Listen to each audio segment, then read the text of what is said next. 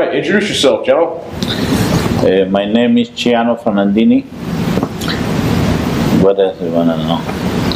I am originally from Peru, South America. I started in Masonry in the year 1990. In Peru it's different customs than here in USA. You have to be a year in each degree. So it took me a year to become a fellow craft. I guess it was 10 months to become a fellow craft, and then another year to become a master mason. I became a master mason in the year 1993. Tell me about Freemasonry, Ciano. Freemasonry, I can tell you, is one of the ancient and most honorable fraternities in the world. We believe in the fatherhood of God and the brotherhood of men. It's a system that teaches you and practice values, moral virtues, and is projected to live in better society. What is a past master, and are you one? I was a master of these laws, Indiana Harbor Law 686, in the year 2014. It's like an honorary title because it's nothing more higher than be a master of the laws. No master of the laws, I mean master in masonry, because we got 3 degrees, as I told you before, the EA, fellow craft, and master. So the master is the highest, but when they assign you as a master of the laws, that means that you have to be in charge representing your lodge for a year to conduct all the business. It's like a trustee gift that the brethren give to you, and if you have been elected, you can become a master of the laws. I was a master of the laws in the year 2014.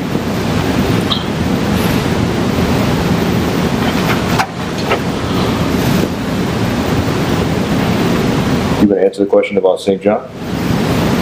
The patrons of Masonry. Yeah. I'll ask you if you have something to say. Why is the lodge dedicated to St. John? In many years ago, the lodges were dedicated to King Solomon because he was the first of our most excellent Grand Masters, but in modern times to Saint John the Baptist and Saint John the Evangelist, who were eminent patrons of Masonry.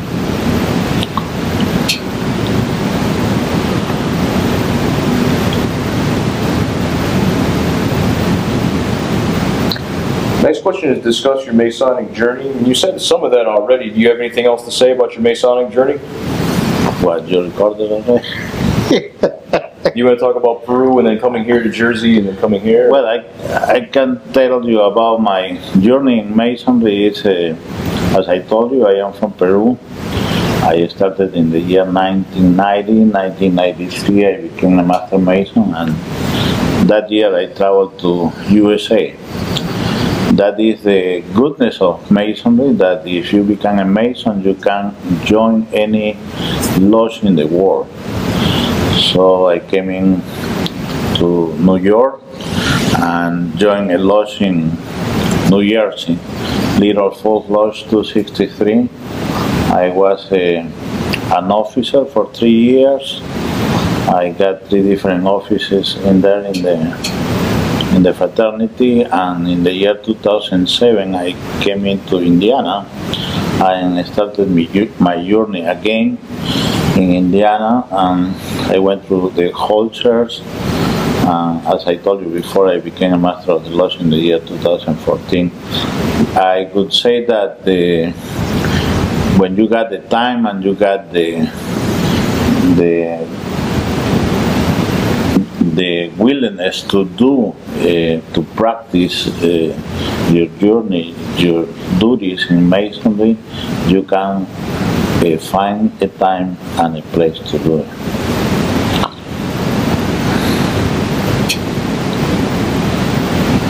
has Masonry done for you as a man, an employee, and as a philosopher?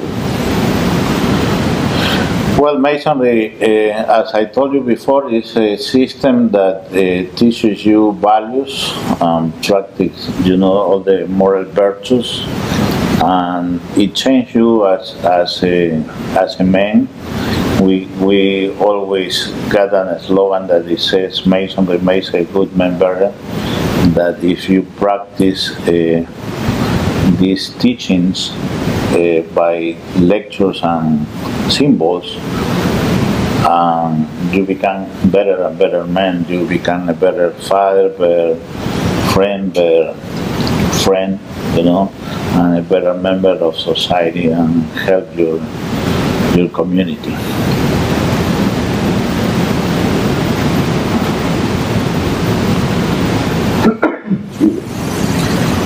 What topics do you study in your free time? Well, in my leisure times as a Mason, I like the part of the ritualistic work. I always read about what I learned. I practice because if you don't use it, you lose it. So I've been trying always to keep up on the work,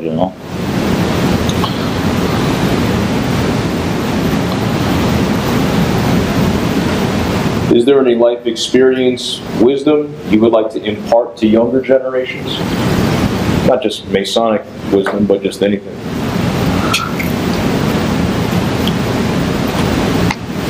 Well, in life, we are always tasted, I guess, between the good and bad in the world. And when you join the fraternity, you are gaining a bigger family, because all the brothers are like your second family. So each brother becomes your relatives, your family, and the wisdom is in there, You got a bigger family, and anything happens in life becomes more easy to resolve when you are among brothers and friends. The wisdom that I gained in becoming a Mason is that when I was younger, I was thinking always that I believe in God. I heard many stories that Masons are evil, whatever, but I knew that wasn't true. But one of the first things that they ask in Masonry is that you have to believe in a supreme being. In this case, it's God. Could be any God that you believe. You name any way you want to. But I believe in God. My trust is in God, and the wisdom comes from God.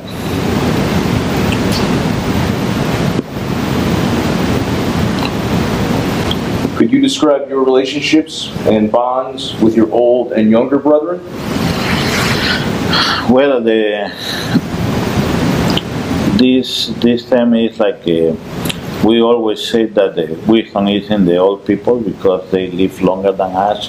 When you are younger, you don't have any experience. You don't know many things about life. Any problem that can arise in your life. Sometimes you feel deep in trouble, and in Masonry you got that earning, that you have people with experience, and they impart you the wisdom to the youngest people. You're doing very well. You're doing good. So. And we're cruising along too. We're not spending too much time. If you want to talk longer, you can talk longer. No. What would you like to say to men wanting to petition a lodge? Well, I would like to say that if you ever decide to become a Mason, have to become that wishes, that willingness to become a Mason in your heart. When you come into a lodge without looking for anything like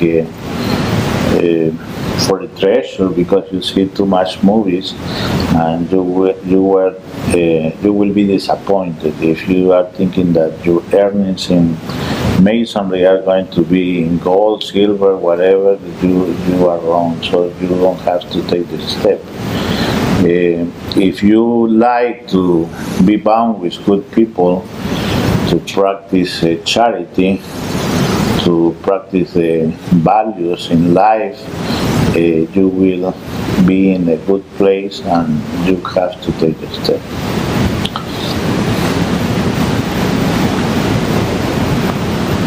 I'd like you to answer this one if you can. So this is a long question. Admission into Masonry is achievable to any man, yet it's exclusive. So the structure of Masonry can make a good man better, as you said. So will the quality of human life improve as the quantity, the amount of Freemasons rises in this country or around the world? Well, when you believe in God, and you believe in wisdom, and you think about all things,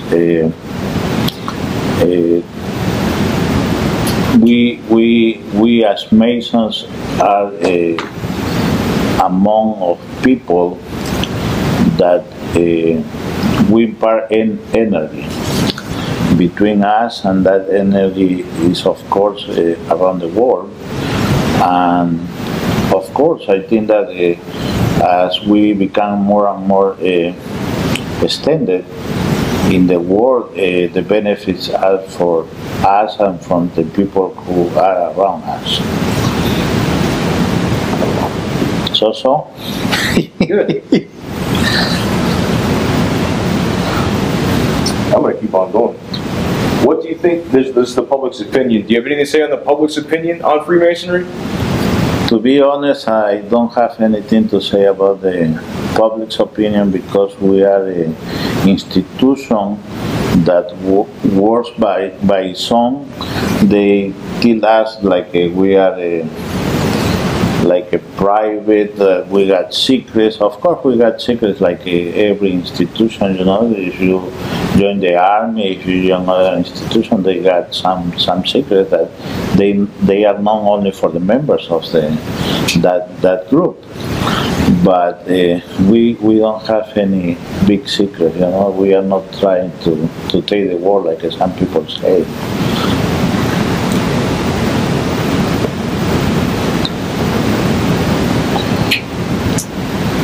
This is a question that I like a lot, is to discuss kind of the trust between people outside and inside the fraternity.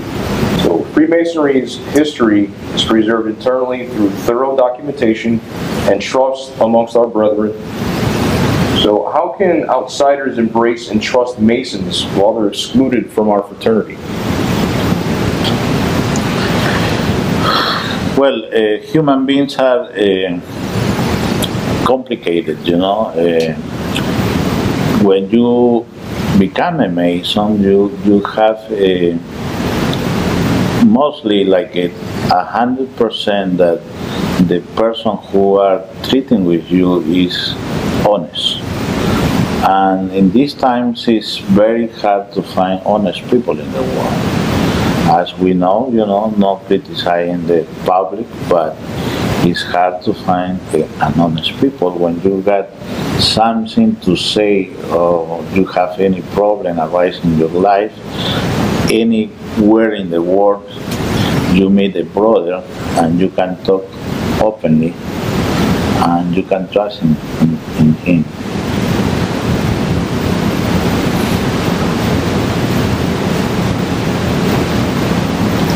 Can you talk about the history of the lodge at all, this Indiana Harbor? Well, Indiana Harbor Lodge was chartered in the year 1912. In the year 2012, we celebrated the 100 years. The master of the lodge at that point, it was Worshipful Brother Del Parlo. He passed away last year in February. So he got cancer in his brain. He was a lovely brother, a good friend, and a good fellow of the fraternity.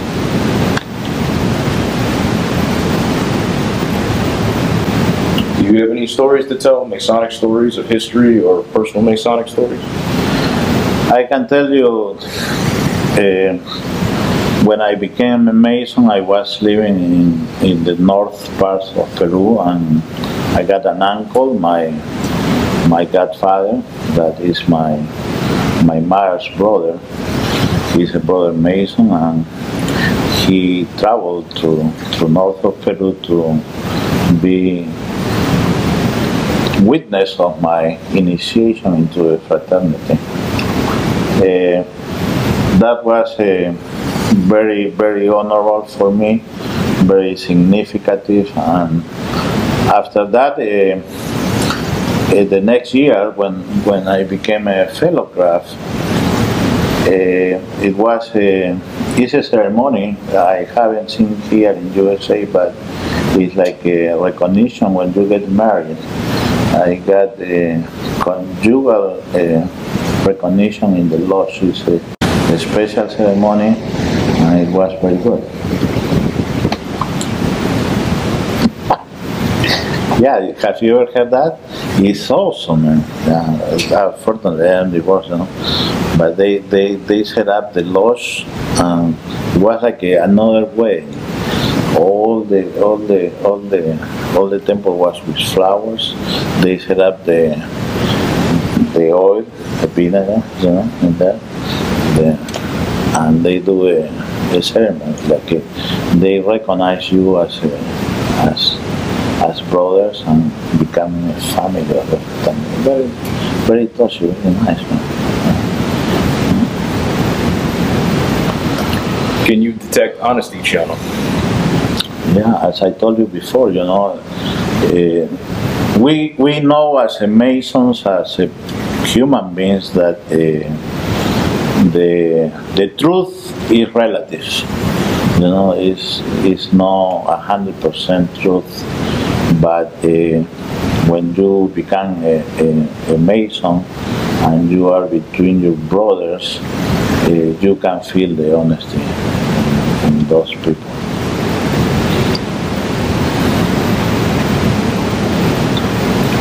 And this is an odd question. So if you want me to reiterate, like, change the way I say this, let me know. So if you can comprehend the past, can you comprehend the future? Yeah, like if you can understand what happened in the past, do you think you can tell what will happen in the future, or kind of predict what will happen in the future? Well, with the history of the world and the events that happen in the world, you have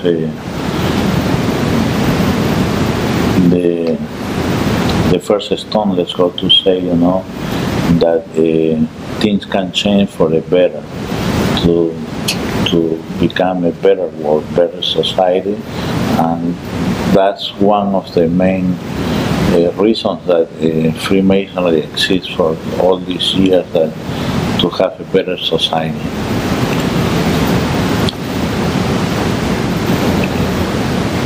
Last question. Made it all 17. I don't know, man.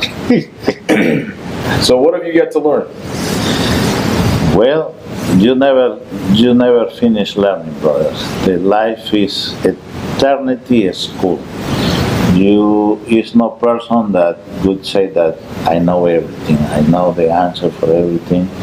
Is you every day learn something different, something new. And that is one of the goodness of the fraternity. I really love it, I really like it, because in my journey as a Mason, I told you that I am a traveling man. I was initiated in Peru, I came into New York, I traveled to lodges in Connecticut, in New Jersey, I came to Indiana, we go to Michigan, to everywhere, and anywhere you go, you will learn something new. Anything else you want to share? That's all the questions. I really appreciate that you consider me to be in this video, and I hope to don't bother you. I think you did great. Thank you very much. You are very welcome, man.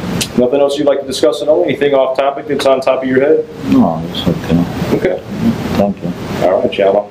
Good job. Cut. Relief. Oh my God, I don't know. How is that?